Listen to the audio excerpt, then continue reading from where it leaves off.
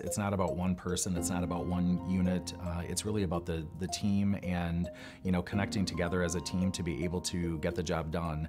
Buy-in is never easy, right? Change is never easy, but I do think a little good old-fashioned competition helps.